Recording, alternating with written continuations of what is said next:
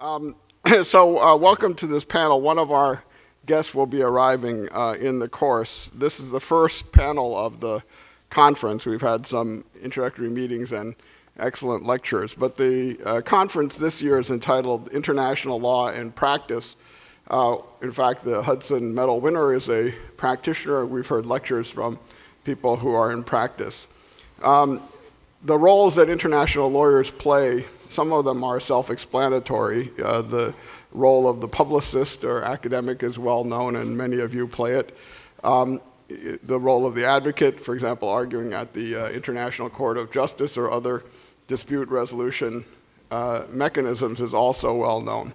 But less well understood is the role of the counselor in international law, who often is navigating the role between domestic and international law from a wide range of perspectives. So simply put, this is a panel on best practices for counselors in international law.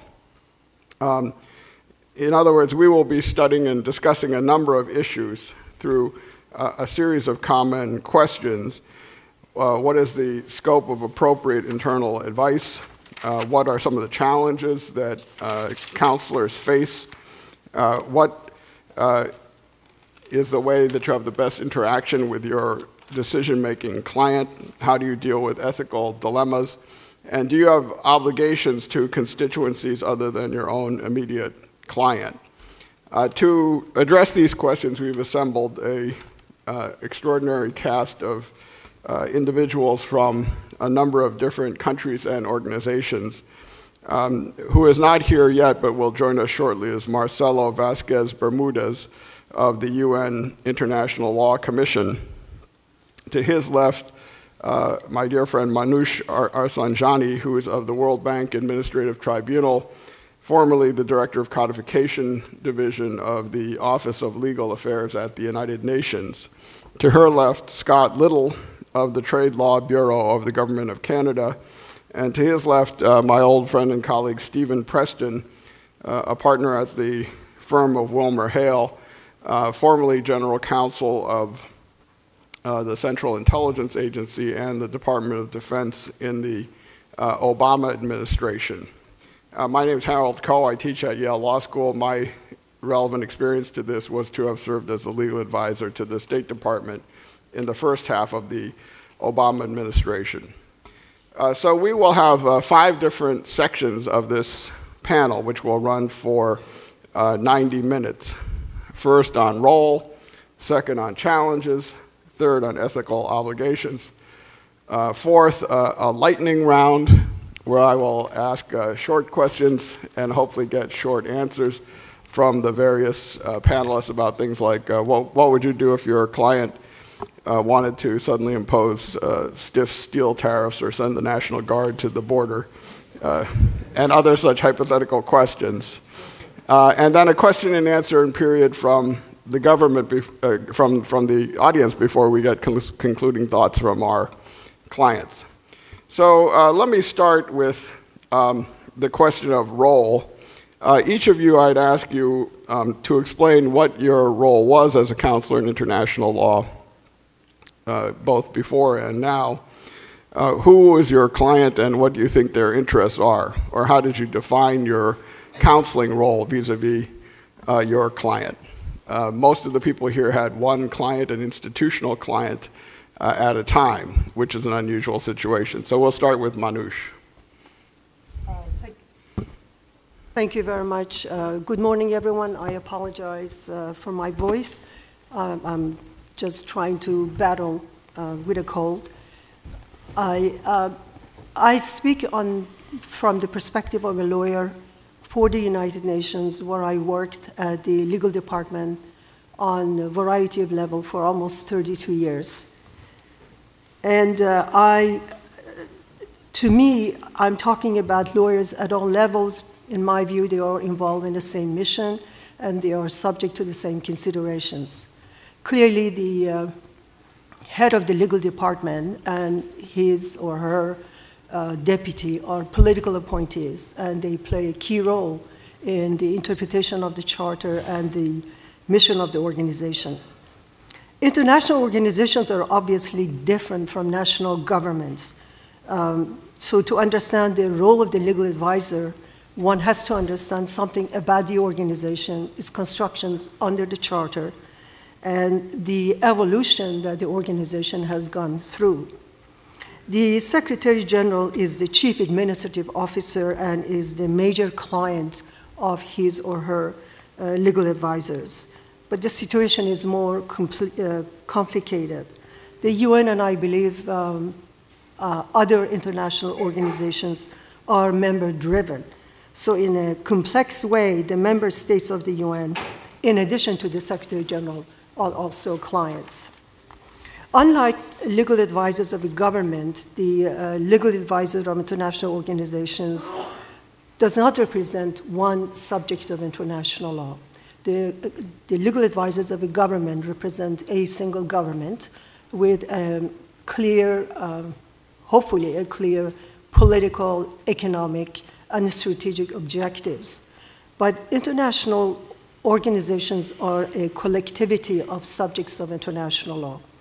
UN is a mixture of principal organs, subsidiary organs, funds, and programs, each of which have their own agenda and their own policy, and they have strategic ways of achieving those. So the UN legal advisors actually represent a multiplicity of clients.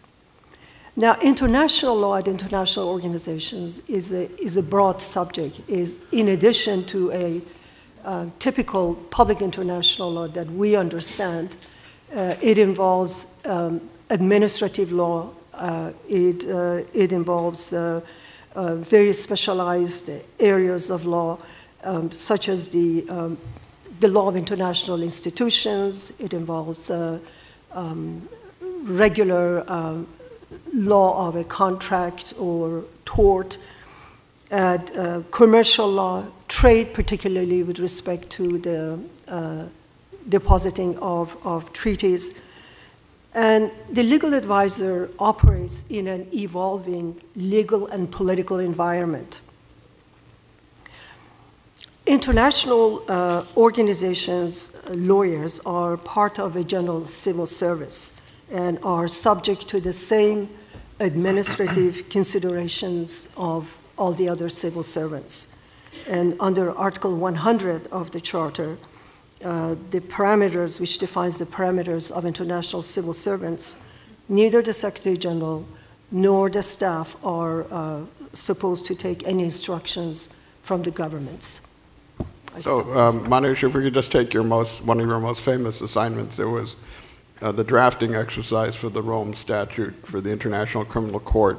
This is in the function of codification. How did that assignment come to you, and then how did you discharge it with staff, and how did you get input from the Secretary General or others in the course of doing that? The legal office, is the way that it is organized is there are various departments within it.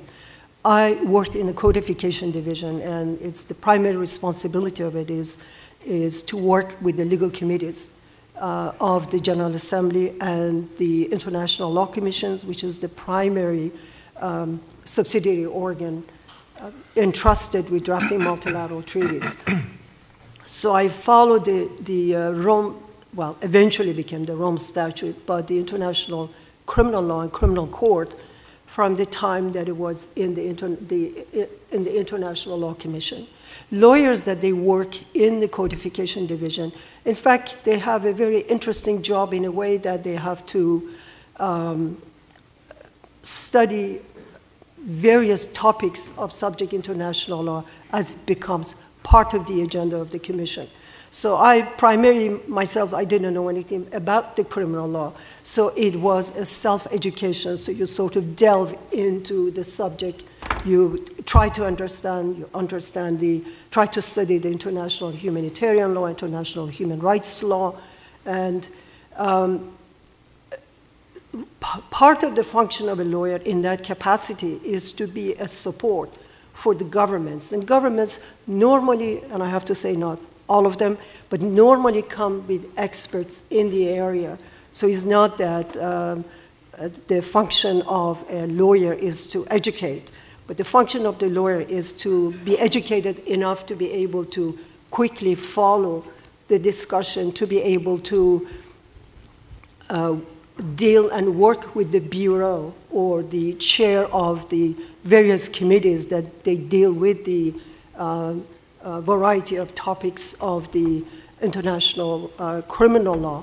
And so it is a support, but at the same time, you sort of show some of the pitfalls that the general discussions might not have considered, or the omissions. And at the end of it, really, is which happened in Rome, is to putting together the whole, because the Rome Statute is a very large multilateral document, putting the whole thing together. So if I could and then just the consistency, there has to be a congruence between the various provisions, and that pretty much falls on the responsibility of the Secretariat to constantly be on top of it, to make sure that one provision is not really denying the other one, it comes into conflict with the other one. So this is, but you have to understand that the lawyers in the Secretariat, they always work in the background. So we're not really the forefronts of, I had a former director who said that the best function, the most qualified secretary of a committee is to be seen but not to be heard. So that you always try to work quietly in the background rather than having any position, because after all, these are the governments who have to make a decision. So just to give the audience a sense, you once told me that when you got on the plane to Rome in the summer of 1998 with the draft Rome statute, there were a certain number of bracketed language and text. How many brackets do you remember? Oh, when the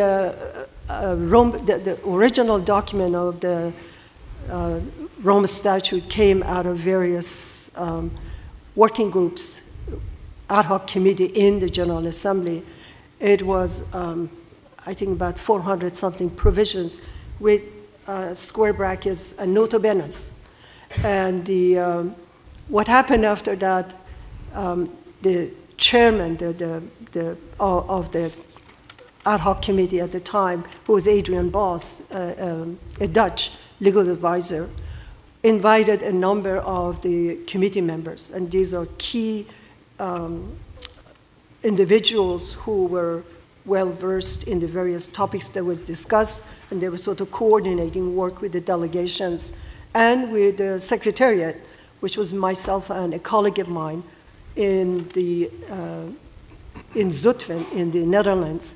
And our function was to, there was no coordination, there were no chapters. They were just articles completely out of order. So it was a completely, very thick document if you look at it now. Within 1 week, we had to put together the whole Rome Statute, so to speak, with the variation of chapters, bringing articles together, getting rid of a lot of nota benes and not of the square brackets, and making it something that it looked like more like a treaty. It didn't look like in the past like a treaty.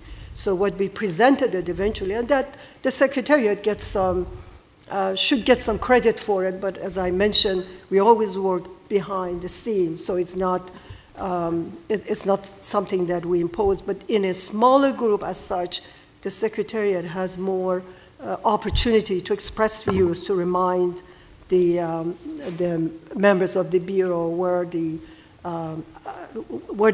problems were and as such. Great. So this is one role of the counselor, is exposing both grand choices and micro choices with regard to critical legal documents. Now we have the Rome Statute is now in its 20th year, which is a great accomplishment on your part, among many others.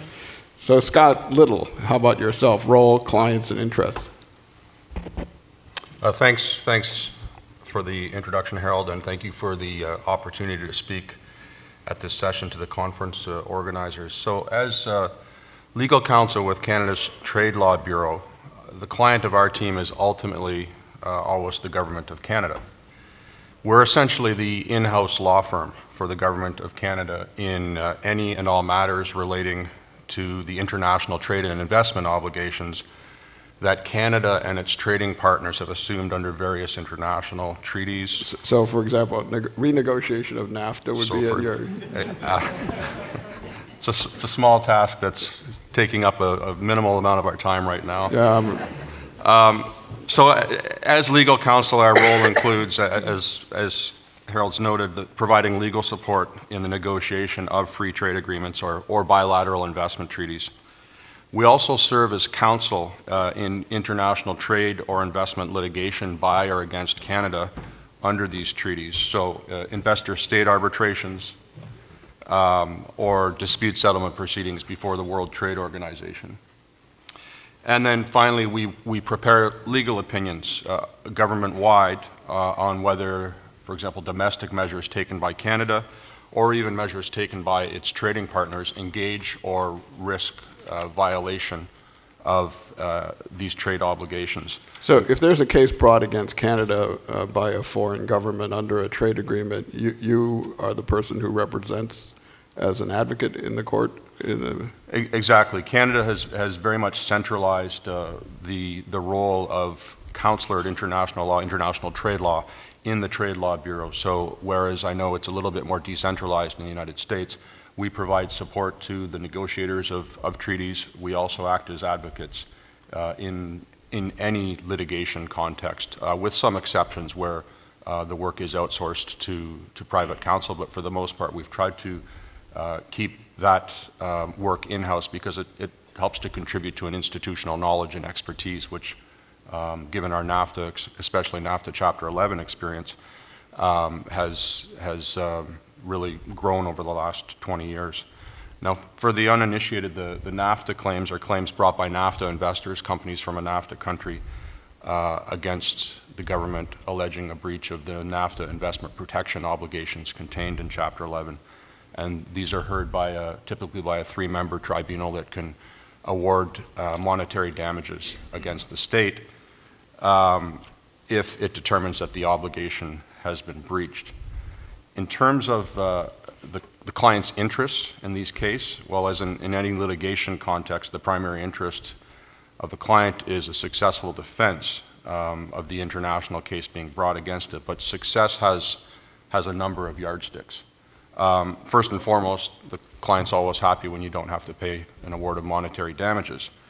But almost equally as importantly, as investor-state arbitrations challenge a regulatory measure or the manner in which a regulatory regime has been implemented or carried out, and they typically always raise some type of a matter of domestic public policy that there's a value in having implemented or legislated. The client is very interested in a ruling that upholds or at the very least doesn't call into question the legitimacy of the policy objective underlying the measure being challenged.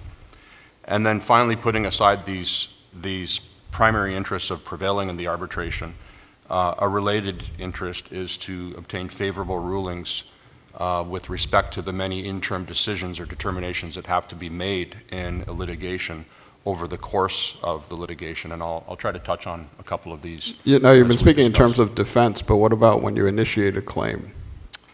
Is that the same role? Well, it's kind of the same role, but a mirror image of it. You want to actually, for example, in the WTO, an offensive claim against another state's measure, you want to have that measure declared as being non-compliant with a WTO obligation that's at issue in the case. Of course, in an investor-state arbitration, and that's really my realm of expertise, you're always operating in a defensive context because it's really the investors that bring these claims against the government. And how do you advise your client about the chance of success, and what do you do when you lose? You don't think about losing. At the beginning, obviously, well, these cases, you learn so much about them as they unfold, but at the very beginning, The objective is to come up with as comprehensive a preliminary legal assessment to pronounce on risk, to pronounce on what's the likelihood of a successful or an unsuccessful defense. And from there, we govern ourselves accordingly.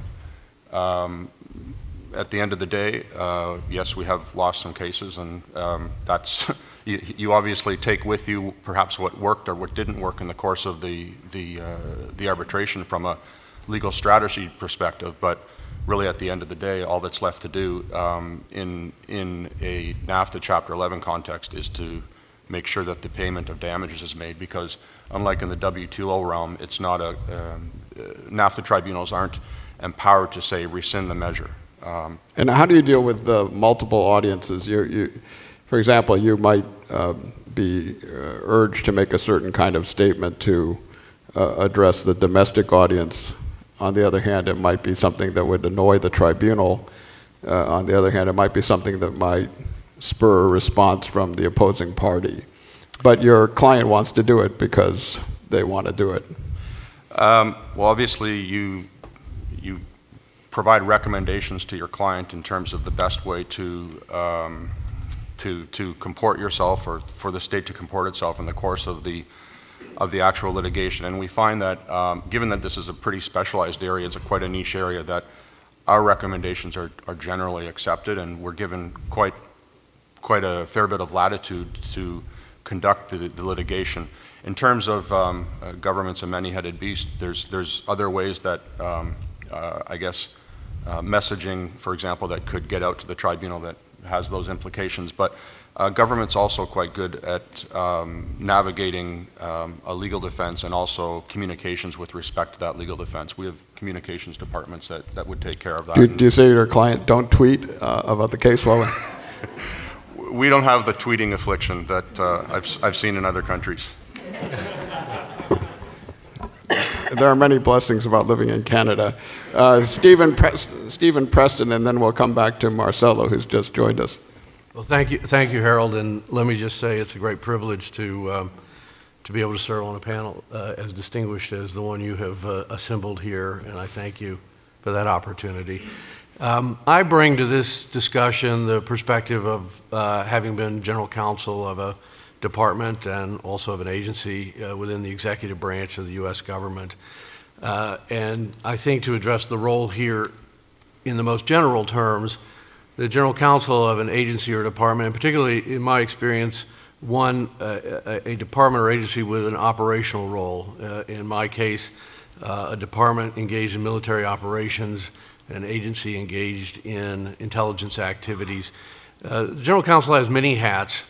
One, and perhaps most generally and abstractly, is the general counsel serves as the chief legal officer of the organization, which, in my experience, by statute, establish the opinions of the general counsel as controlling throughout the organization.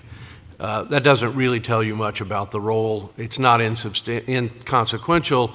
If you look at a department such as the Department of Defense, where there are upwards of 10,000 lawyers organized in multiple components with different clients and reporting chains. Excuse me, how many lawyers? Yeah, somewhere on the order of 10,000. 10,000. That's military, JAG officers, civilian, and reserve. So big number. And did they all listen to you, Stephen? I don't think any of them listened to me, but in any event, that's one role.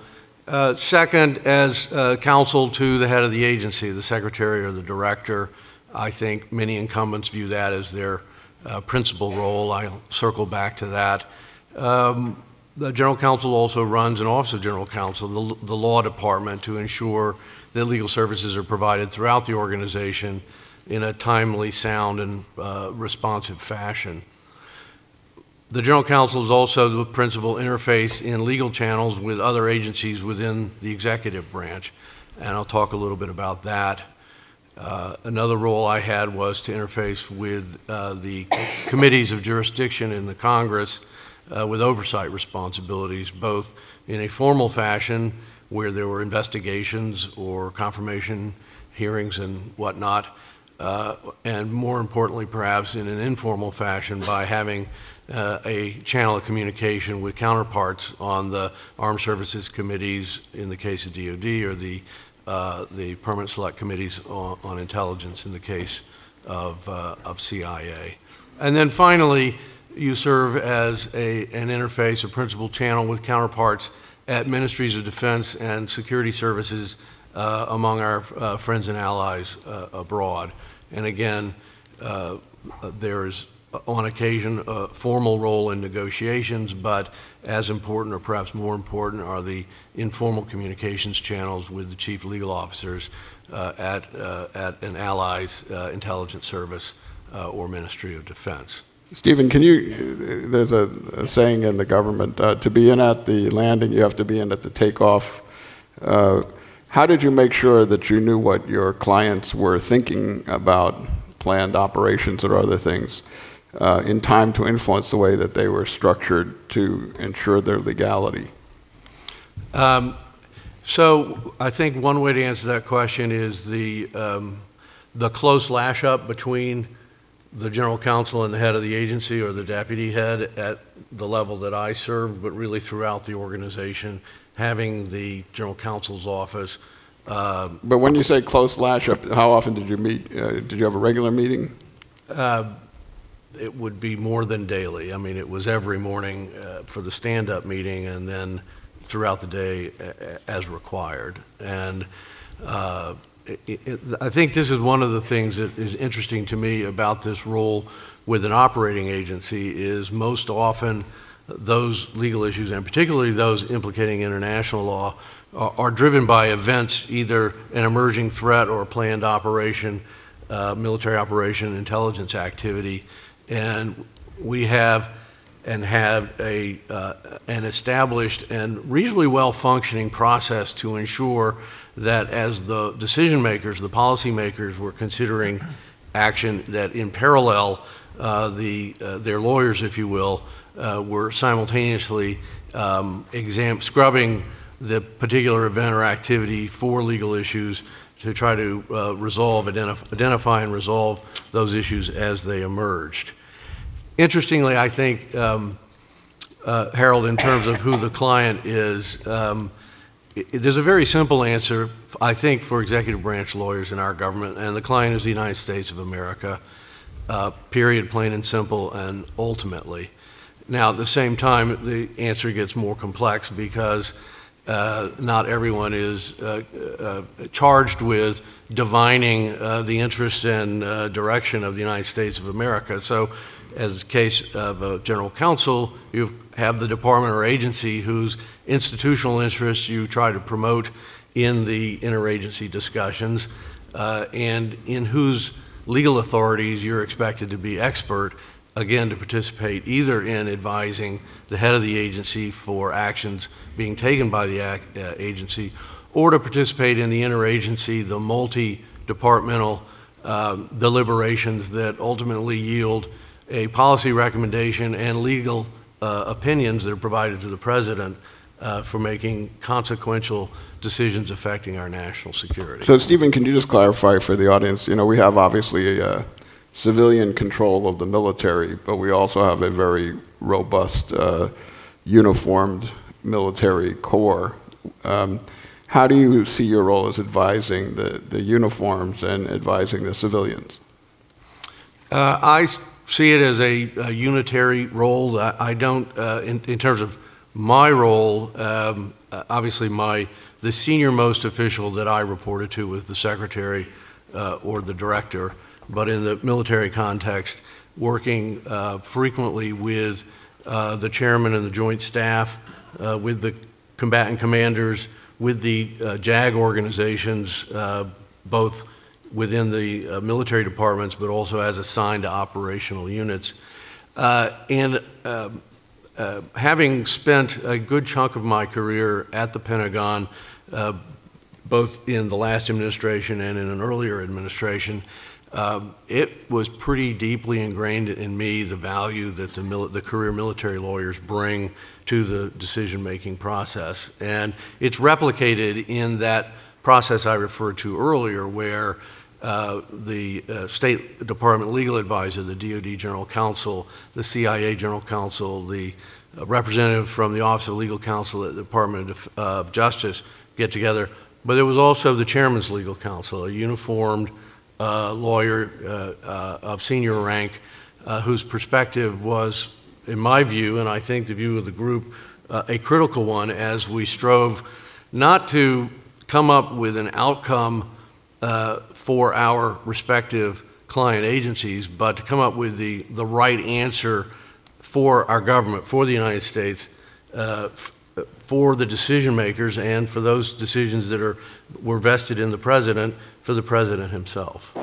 I should add that the Interagency Legal Counsels Group, which met regularly with the White House counsel, was dubbed by Rich Gross, who is the former legal advisor of the Joint Chief, as the Justice League of America. And he gave us all plaques when we left office with the cartoon figures of the Justice League. Avril Haines was Wonder Woman. I don't remember whether Steve was Batman or Superman, but he was one of them. I think I was Aquaman. We now turn to Marcelo Vasquez Bermudez. We're talking about the role of the General Counsel as you've played it and who your client was and how you perceive their interests. It's on. Oh, thank you. Well, first I apologize for arriving late, but I'm honored to be here with such a distinguished panel. I was a legal advisor of the Ministry of Foreign Affairs of Ecuador some years ago. The international law dealings and the engagements of Ecuador with other states, with international organizations and other bodies are carried out primarily by the Ministry of Foreign Affairs and of course by the legal office of the Ministry of Foreign Affairs. The legal advisor is the head of 3 directorates, one advising on international law, second on international judicial cooperation, and third on national law related to the foreign affairs. What about international trade? International trade is dealt with primarily by the Ministry of Trade, but there is a close cooperation and engagement in negotiations, in participations in international fora. But in specialized areas of the law, such as international trade law, primarily the responsibility is under the Ministry of Trade. I would say also that I would add also that as a legal advisor, my immediate client was the Ministry of Foreign Affairs, which has, of course, the responsibility of conducting the international relations of the state. But by serving the Ministry of Foreign Affairs, I have served the state, so I consider also the state my client, and with the interaction through the Minister of Foreign Affairs, of course, other authorities, the Vice Minister, also heads of diplomatic missions abroad and consulates. In addition, various other ministries, when dealing with international law, also sometimes asked for the legal view of the legal advisor's office of the Ministry of Foreign Affairs. But when you brought a claim against another country in a tribunal, did your office represent the client, or did you have outside counsel? Well, the international litigation responsibility is under the another organ of the state, which is the Attorney General's office. They have a legal team that handles the cases, prepare the strategy, consult with the Ministry of Foreign Affairs legal office. But the litigation services is provided by that organ of the state, which is an independent organ. They regularly hire specialized law firms. Mainly the categories of cases that they deal with are human rights cases before the Inter-American Commission on Human Rights and also the Inter-American Court on Human Rights. They do that directly without the intervention of law firms, but the investor trade arbitration cases, they contract the services of specialized law firms. And how did your role as counselor or legal advisor to the Ministry of Foreign Affairs prepare you for what you're doing now? I have been a practitioner of international law almost my whole career.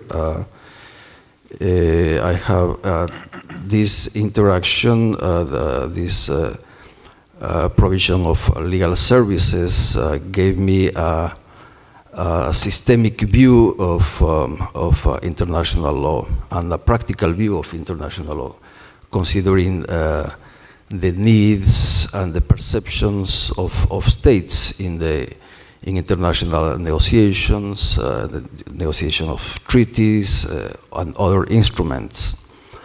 Also, of course, the consultation with legal advisors of other states, it's greatly beneficial for a legal advisor of a state.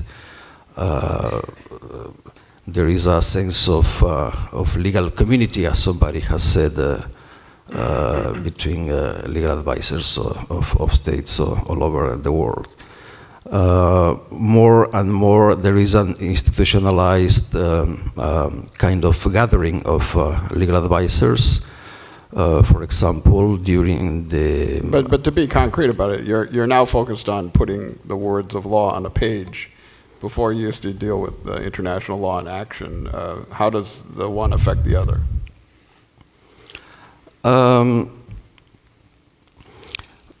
Now, of course, I have a responsibility, a diplomatic responsibility in the Organization of American States. We deal with a lot of political issues, but also the compliance of states with international law and fostering cooperation. That is the legal experience as a practitioner of international law, of course, helps a lot in this regard.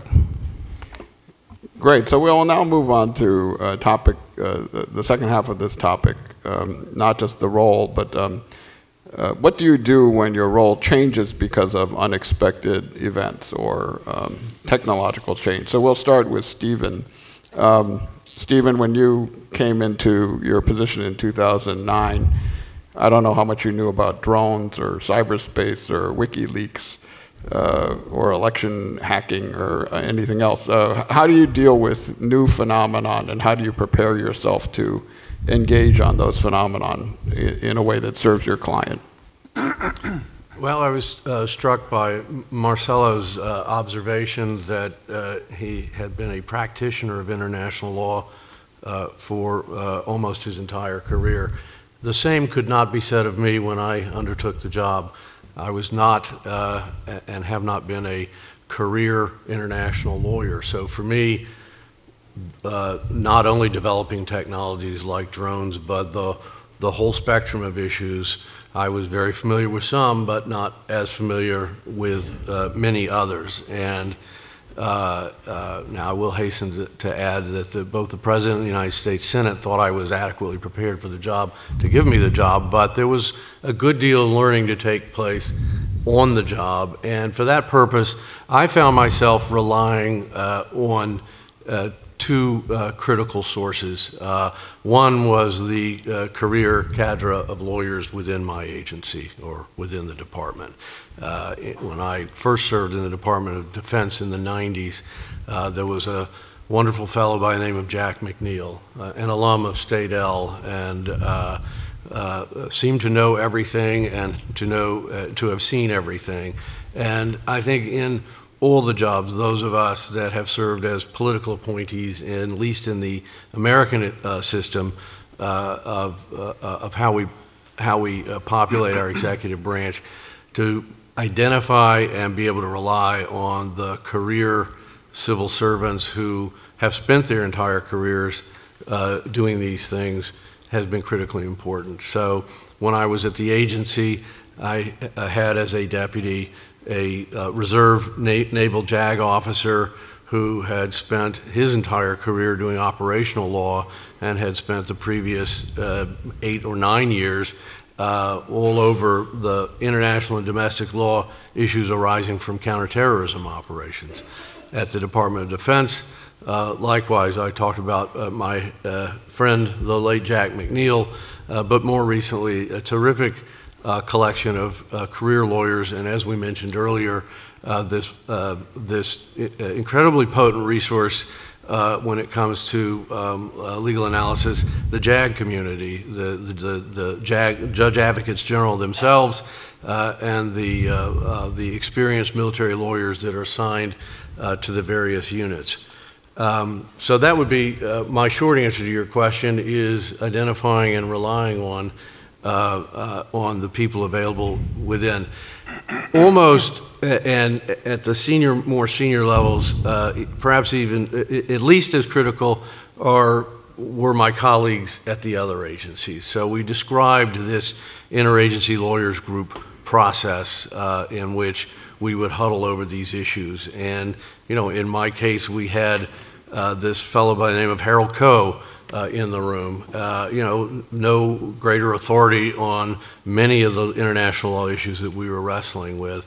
But others like General Rich Gross, who was mentioned. Among us, we brought various strengths, talents, experience, and expertise, and it was through that process that we were able to forge, I think, correct judgments and sound advice, drawing on the superior experience of some in some areas and of others in others. Thank you. Scott, what was your experience with new issues? I guess as a backdrop to new issues, the main challenge as a counselor in investor-state arbitration is to come up with a position that's quick and sound within the timeframes for the arbitration. And one example of such an area that's arisen is whether the domestic measures that are under challenge are attributable to the state at international law. And this is in particular through application of customary international rules and principles of state attribution. So under customary international law, the state's obviously responsible for the acts of the classic executive, legislative, judicial branches of government. But what about where the measure being challenged in the litigation has been carried out by an entity that one could argue is a non-state actor? Could you give an example of that in your field? Yeah, in a recent arbitration, for example, Canada had to defend a case that challenged measures taken by an advisory environmental assessment panel that was established on an ad hoc basis outside of government, outside of the government infrastructure, for the very reason that it was to provide objective and unbiased and independent advice to government decision makers on the environmental assessment. Another good example is we have state enterprises. All countries have state enterprises, such as, for example, public utility companies, who carry out commercial dealings with investors, with companies, and in their everyday commercial dealings with investors, they might end up being challenged as a result of their commercial behavior in an investor-state arbitration. So these bodies are not part of your classic branches of government, and the question arises, well, are they Canada at international law, and should Canada be liable for their acts if they're not part of the state? So how did you think about these new issues? You told us what the new issues are, but how did you gear up to bring them into your frame of reference?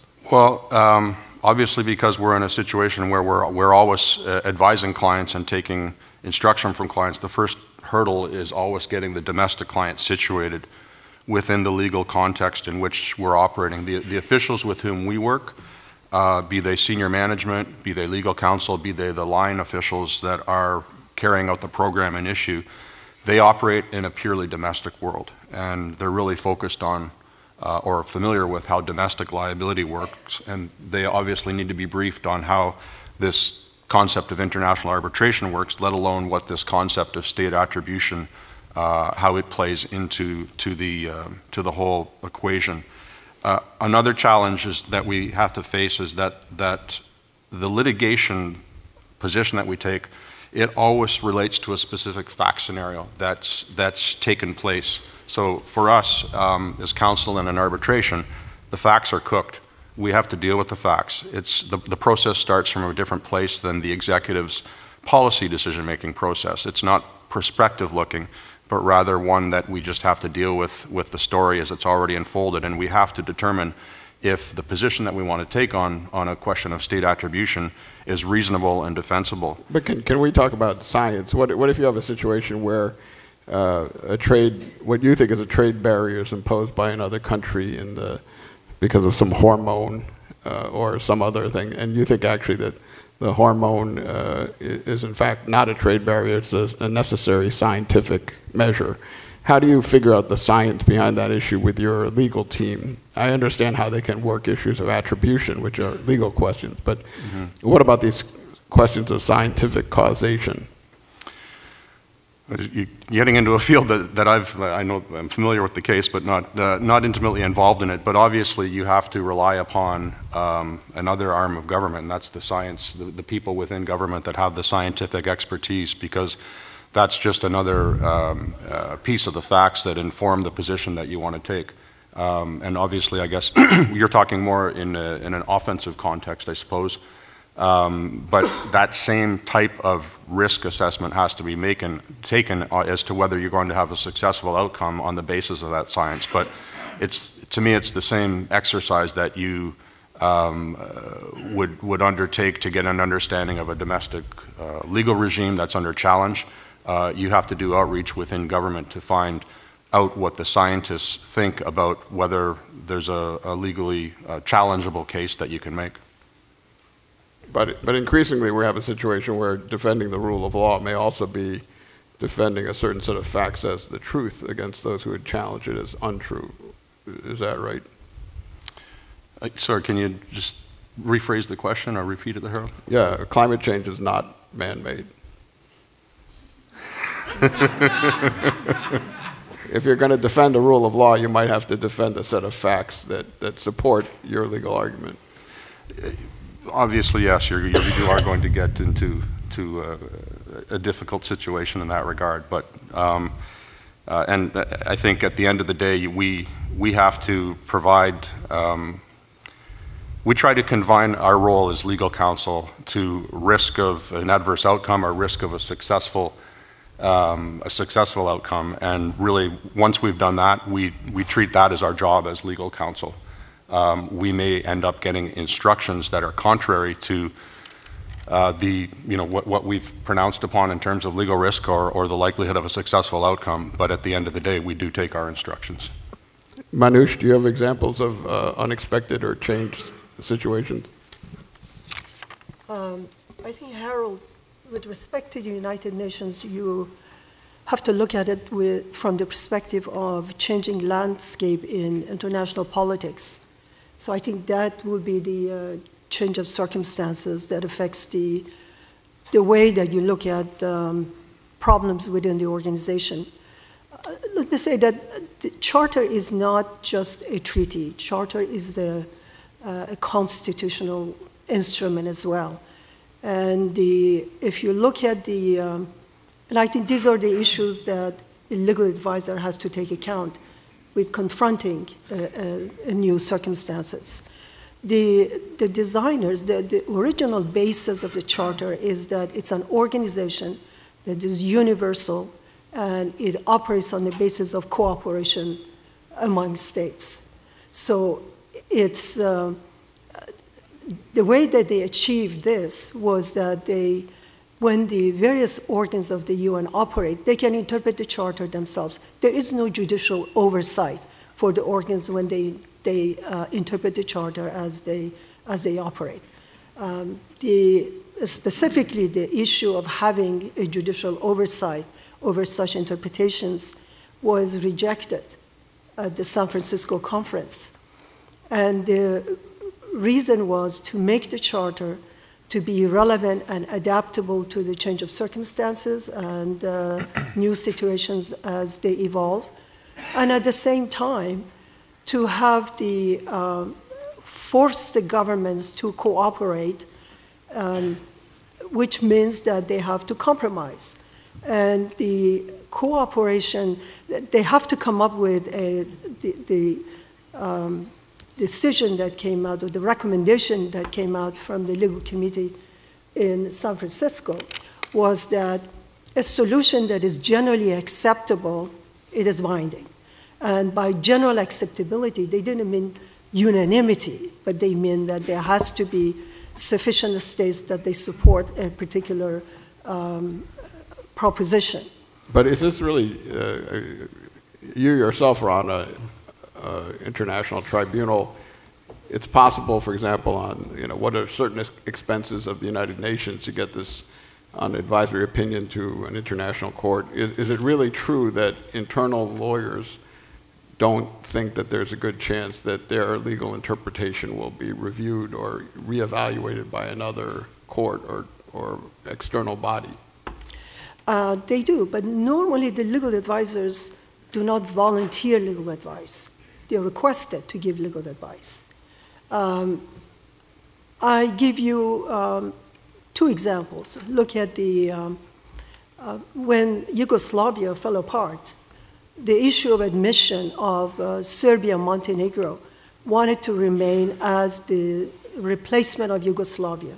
And Yugoslavia was the original signatory to the San Francisco Conference, so one of the original members.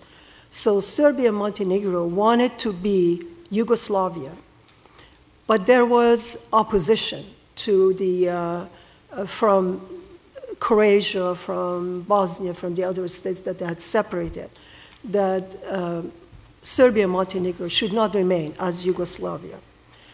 They wanted to have a legal opinion from the legal office, but the body, that is the General Assembly and the Security Council, did not want to have a legal opinion from the legal office. They went ahead and they passed a resolution, and then the legal office was asked to write an opinion of how you implement the resolution.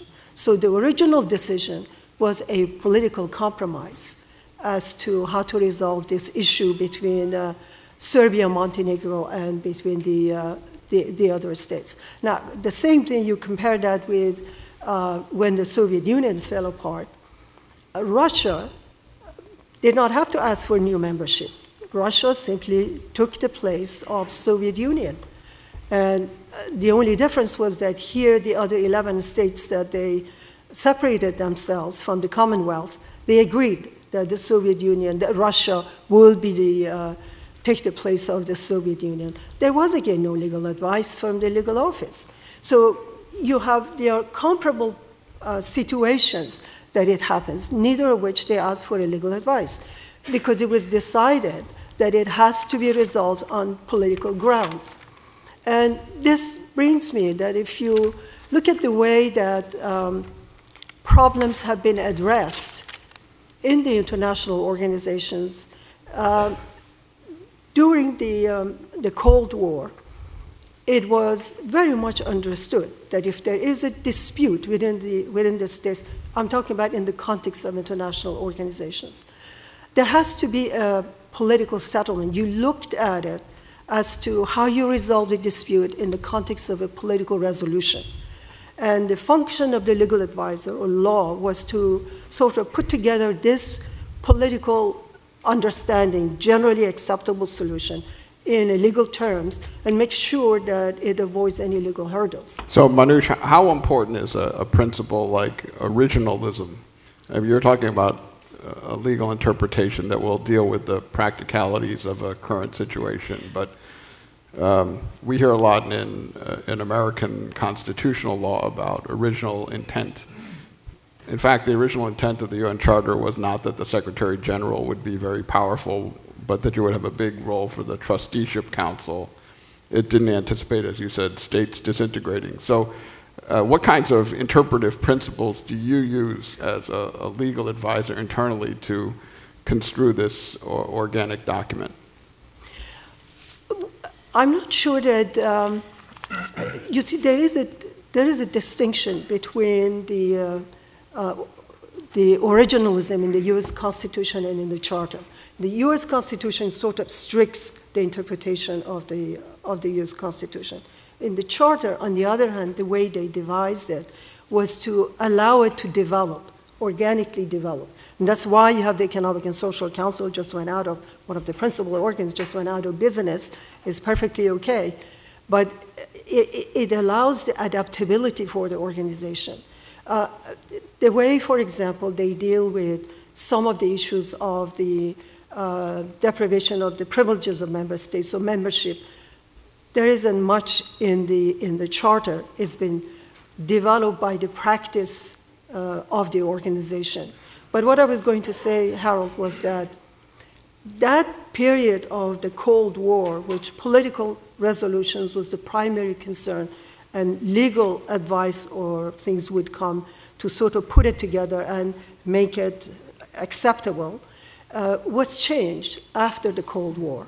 And you have now an era that is, I think we can call it the rule of law-based international relations, where you had it within the UN also was a decade of international law, where the problems now have to be distinguished. If you have a crisis, you take the legal issues out of the political issues. So as if now, in the past, they were all coherent problems.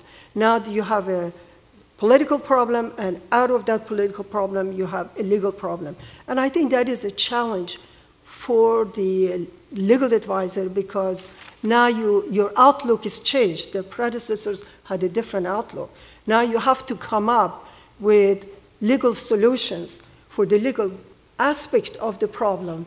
But you cannot resolve the problem just by looking at the legal aspect of the problem, because the political problem is connected to it. So it's sometimes looking at the problem in such a separate issues, political, legal, it's an obstacle in resolving the crisis, which is the function of the UN, is to resolve problems. So we'll get to the relationship between law and politics in the next round, but Marcelo, do you want to say something about new issues? Well, the central task or challenge of the legal advisor is to provide prompt and adequate legal advice in a rapidly changing international environment, and the international law system is permanently in a permanent evolution and change, and that's particularly the case in some areas that have been regulated by international law in relatively recent times. That's the case, for example, in international environmental law, where you don't find necessarily regulated by treaties in many of those areas. So it's important to look evidence for customary international law in various materials. In this context, when sensitive issues arose, for example, in the case of Ecuador, in a case on involving international environmental law, my legal team and I had to look into this kind of evidence, but also environmental situations and cases are fact-intensive and involving complex scientific and technical information and evidence. So the contribution of and consultation with, for example, the Ministry of the Environment and other institutions was crucial to put together the case. The case concretely was on a dispute with a neighboring country on environmental transboundary harm. We managed to put together the case, and it was taken on by the Attorney General's office that I mentioned is responsible for international litigation. But we had a lot of consultations throughout the treatment of the case. There was no possibility to arrive at a negotiated solution, so the case was taken to the International Court of Justice in 2008. But the relations between the governments of the two states improved dramatically, and that favored renewed conversations and dealings, and finally that allowed an agreement to be struck. So you think the legal dispute resolution led to a greater policy, better policy outcome? There is a policy decision to be taken by the decision makers, and that involves... So let me repeat the question.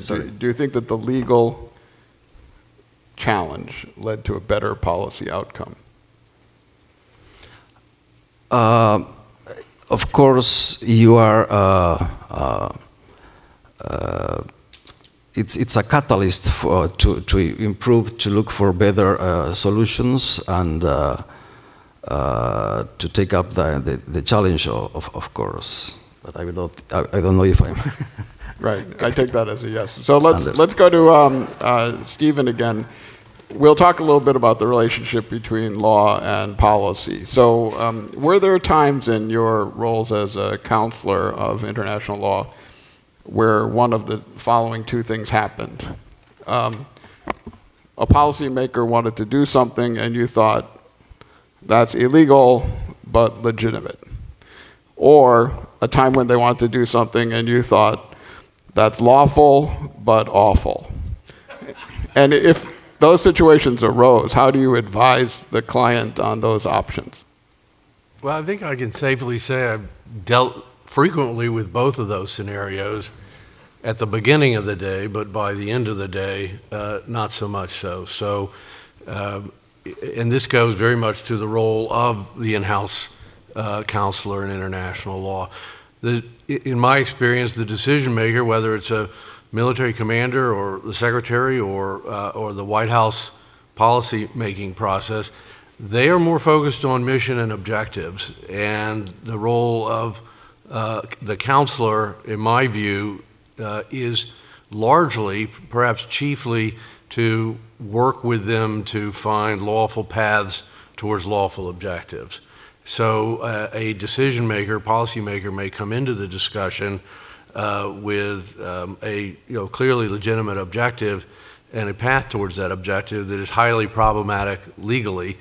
My view is, and my practice was not simply to throw a red flag and lead the room, but rather point out the infirmity and vulnerability or risk associated with the one, the impermissibility of the one, but work with the decision makers, the policy makers, to forge an alternative path to achieve that objective. So that would be in the first category. In the second category, again, I think it's illustrative of the role. You may have a perfectly lawful objective and a perfectly lawful path towards it, but it may be a really bad idea in one's experience or as a policy matter or as a matter of prudence. And my view is that particularly with lawyers at the level of those represented at this panel, the decision makers both expect and deserve the benefit of one's experience beyond the cold reading of the law. And in my experience, that was both important, but equally important to delineate between providing legal advice, which could be outcome determinative. If it's legally impermissible, the client official is not going to take that path if his chief legal officer is telling him that. But conversely, if there are problems with it, and based on my experience, I believe there are problems with it, I want to tell him or her that, but make it clear that I'm drawing on my experience and sense of what is needed, right, or effective, and not providing a legal judgment that tends to have a dispositive impact on the decision making. So, Stephen, I can't leave you without asking, so it's reported in Charlie Savage's book, Power Wars, that in the night before the bin Laden raid, the small group of lawyers who were considering this concluded that it would be lawful, but then you said, or I think it was attributed to you, we have to write down our rationale so that people know what it was before the action happened. I think this is the thing that we're worrying about. We can ignore it. It doesn't have anything to do with bin Laden. Is in fact something that happened, and if that's true, why did you do that? Well, the truth is I pushed a button on my phone as soon as he started to ask me a question about an actual operation. I'm constrained in what I can say, but in that particular case, because of the rollback classification, I'm happy to address that. It wasn't the night before, but in the immediate run-up to the operation, the group of lawyers who had worked through the principal legal issues and worked them through resolution on a relatively compressed time frame. I think the notion that I had was that if the operation went well, there would probably be very little examination of the various legal judgments that went behind it.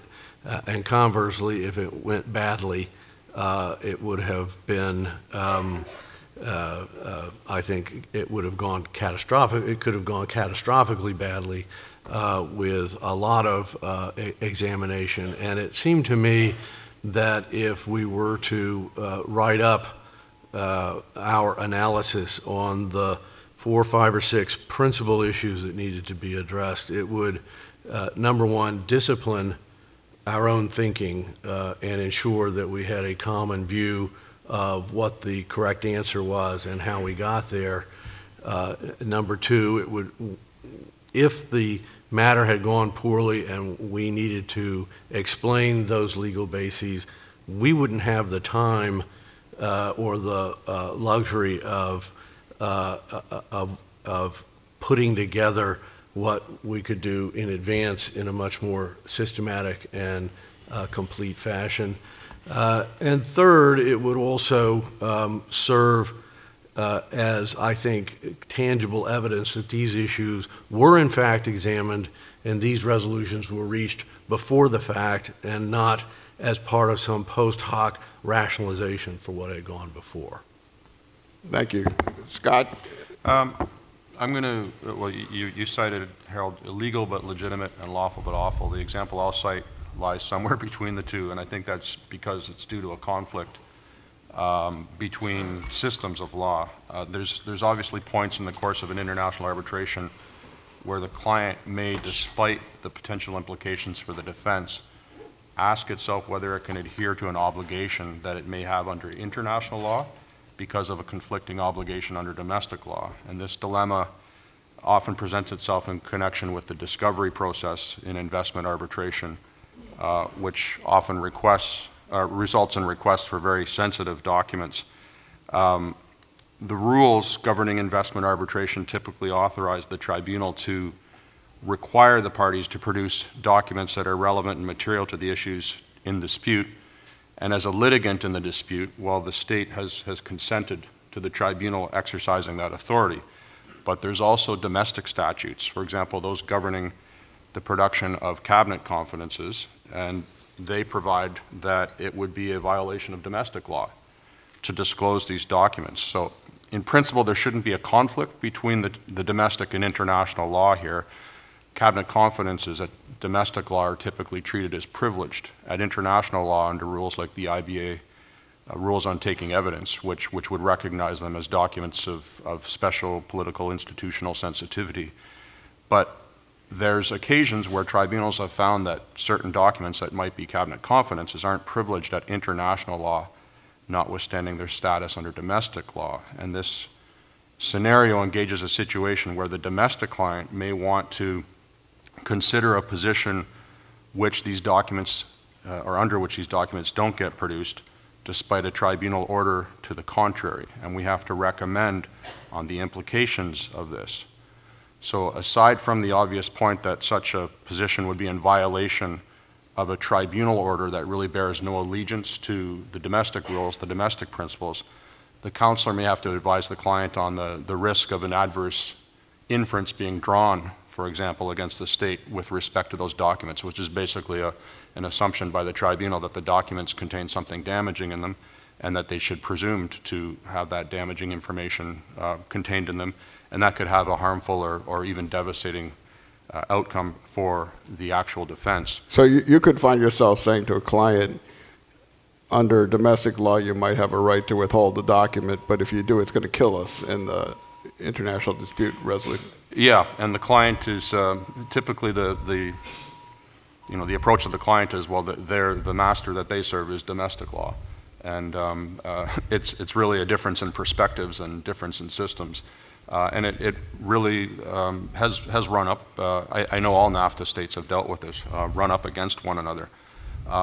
The other major implication of this is consideration has to be given to the perception. It's not really a legal issue, but it's the perception that will be had of the state by other states, by their treaty partners, or even by investors of a state that's chosen not to comply with its international obligation. So it's not the Bin Laden operation example of a conflict here, but it's all the same one that we have to deal with on a regular basis. So let's get Manoush and Marcelo and Manoush.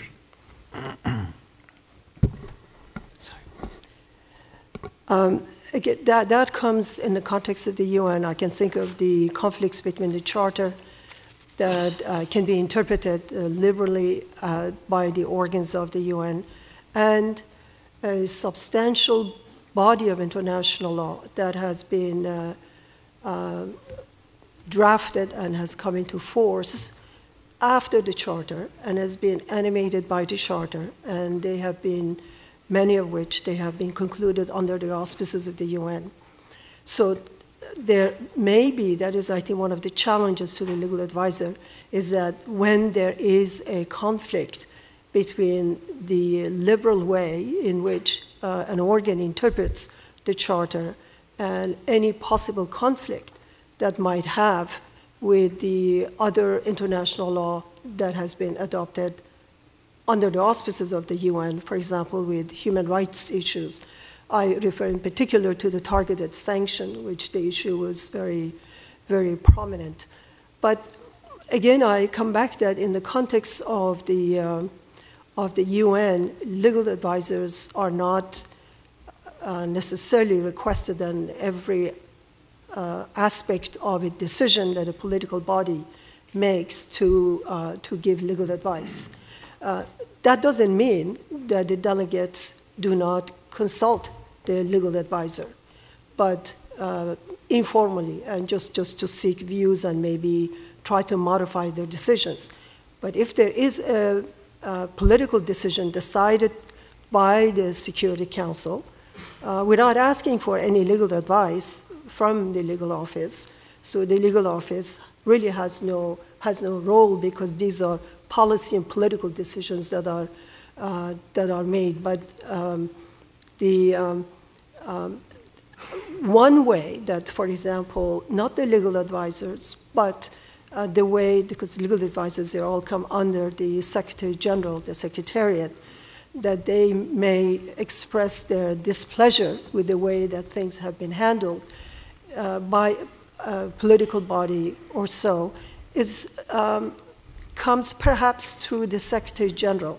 I can think of Kofi Annan, who made a statement, I think it was in 1999, his annual report to the General Assembly, in which he criticized the criticism of the unilateral humanitarian intervention, and he suggested if in Rwanda, which the UN completely failed, if there was a state or a group of states that they would have decided without any permission, authorization from the Security Council to intervene, could we possibly say that this was illegitimate? And at the same time, he criticized the NATO bombing of Kosovo, which had no authorization, prior authorization from the Security Council, and said that, does that really correspond with the establishment of the Charter? So this is at least one way that one Secretary General was frustrated by the way that some of the issues were arranged and confronted by the UN. He pointed to the perhaps essential misgivings in the international law and the way that the Security Council in that respect has operated, and some of the states, that is, in the context of the NATO. And he got pushback from both sides, both from that saying that you can't really deny humanitarian intervention when the organization fails, and he was also got pushed back by just saying that was the NATO bombing without prior authorization was lawful. So these are the ways, as I mentioned at the beginning, it comes in the context that this is an organization is based on cooperation. So there may be pitfalls here and there, but the way that the organization tried to correct itself is not by a legal advice seeking from the legal officer, so is by reaction from different organs, by reaction from outside, and as they did, for example, with the targeted sanction, with the process of delisting, a number of resolutions were adopted, trying to correct that, to make it possible for the states to implement, and at least not to be in such direct contradiction with the human rights norms. Okay, so Marcelo, and then we have one more quick round, and then we'll open the floor to questions. So if you have questions, please line up behind the microphones, and we'll try to get a few in. Well, first, I think it's important that the legal advisor distinguishes to the extent possible between legal issues and policy issues, policy considerations. Second, the legal advisor must also state clearly if a proposed action, a course of action, is legally available or not. That is, if it is lawful or unlawful. But if the decision maker considers an option which is still in the confines of the law, legally permitted, but awful, as has been said, the legal advisor should make that clear as well, I think, to the decision. So if it's in a gray authority. zone, if it's in the gray zone, you say, go ahead. No, I would say think it over, think it twice, and I think the responsibility of the legal advisor in that case is to look into possible alternatives to reach the same objectives, but that would be... So you do all that, and then he says, I want to go ahead. Do you say, okay? Or do you say, I resign? Well, the work or the responsibility of the legal advisor is to provide legal advice, considering the best interest of the state, and lawful but awful proposed course of action would be, for me, unreasonable, unwise, counterproductive, or even absurd. So I think I wouldn't go along with that. So let's go to the last question. Counselors in international law can themselves make law by making a pronouncement. So a famous example, the Tate letter, Jack Tate, acting legal advisor, makes a pronouncement about the move to restrictive foreign sovereign immunity. Starting with Stephen, you gave a famous speech, I think it might even be on this stage right here a few years ago. What led you to do that? The speech you gave at this stage 5 years earlier in 2010. Harold's referring to a series of speeches that we in the last administration, as the chief legal officers of our respective agencies, had occasion to give, starting with Harold's speech in 2010, now 8 years ago, at this conference, and really in service of trying to promote transparency in matters of law and national security to the extent possible. This was consistent with the President's priority on transparency in service of democratic principles and accountability, But I think in the area of national security in particular, where so much of the decision-making is conducted appropriately in secrecy, and so little of the ultimate decisions are subjected to judicial review, for our government to explain to its people, to their elected representatives in Congress, to our foreign partners, the legal framework under which we're operating, the law and legal analysis underpinning, in the case of our experience, counterterrorism operations by the United States abroad. It serves to achieve clarity and consistency.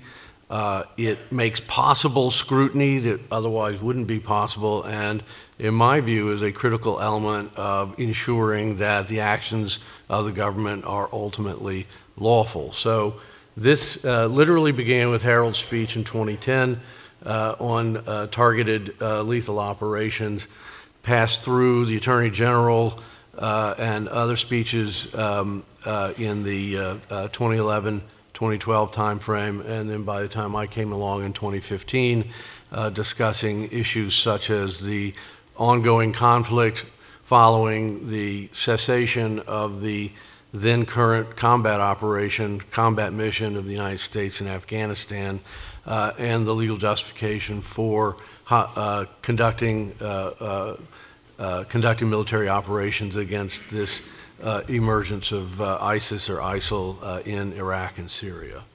Thank you. So we only have 7 minutes left, so why don't we get a couple questions and then get the group to respond and summarize. Just we'll take, just each of you quickly state your question. Is this on? Yes, it is. Okay, Yeah. good. Quickly state your question. Sure. So my question, I'm in the Office of the Legal Advisor at the State Department. My question has to do with legal uncertainty and how you frame that and communicate it to clients. So you might have a question that is straightforward and simple and has a very clear legal answer under an existing framework, but this goes to kind of your challenges point. We got it. We got the question. Yep. Next question. Hi, Guillermo Garcia from Texas A&M University School of Law. My question is connected to the impact that centralizing the defense of the state in one power has on the separation of powers internally.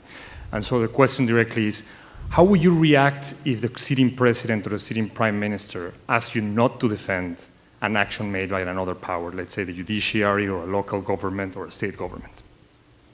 Thank you. Last question. Daniel Mandel, I'm in private practice here in DC. I'm wondering, given the breadth of topics faced by those practicing international law in the government and the impossibility of predicting what's going to come about in the next year or two or three, what, if anything, can be done by those who want to get into international law, especially in the government, to prepare themselves or be better prepared for the role once they can get in? That's pretty straightforward. There's a lot of pro bono activity, and there are a lot of policies that you could sue about. Let me go to the first two questions and put it to the crowd, to the panel. How do you deal with legal uncertainty, and have you ever had a situation where one client didn't want you to defend something that another part of the government was doing, and then what did you do in that circumstance? Let's start with Scott, and we'll end with Stephen.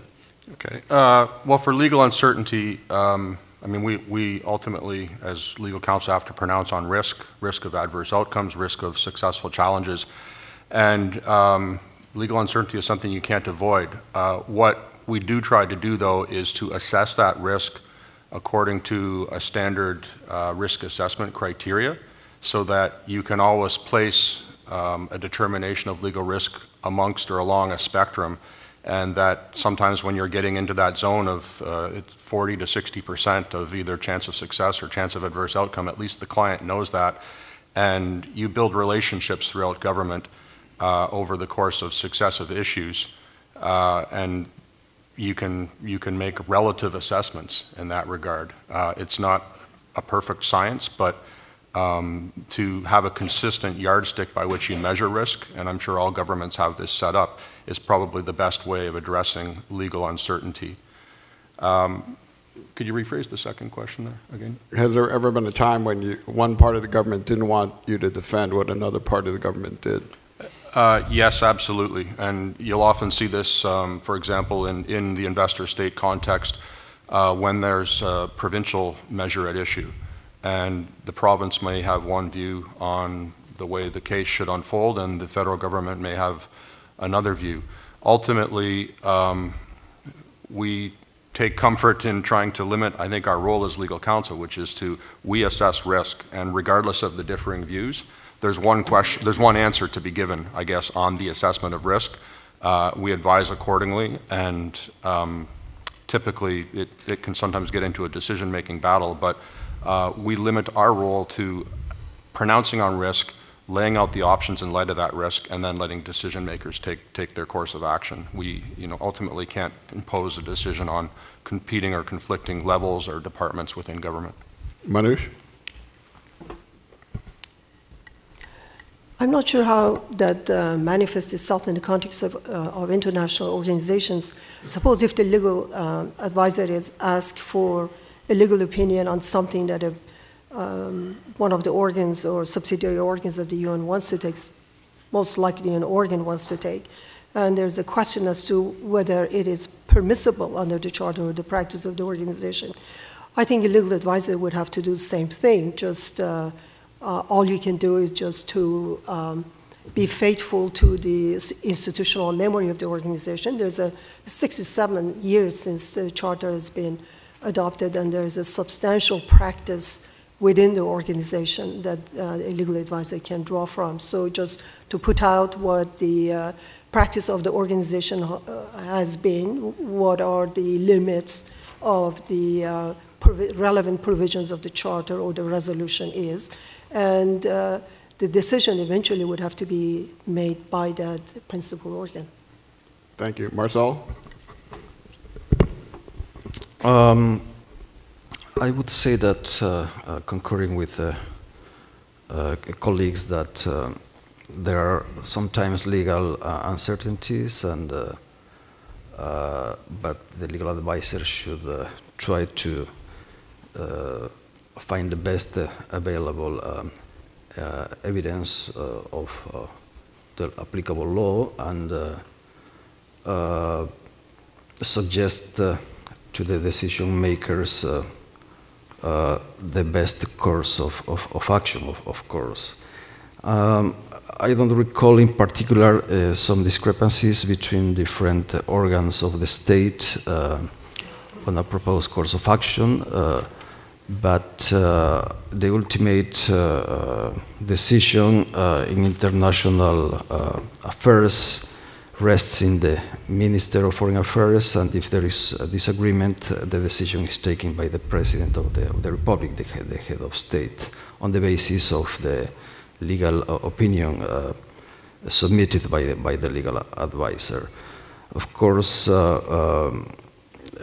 in that sense, the work of the legal advisor is implies a bigger responsibility, and the authorities like the President or the Minister of Foreign Affairs and other public officials, in that sense, entrust in the work of the legal advisor the international law engagements of the state and its lawful conduct.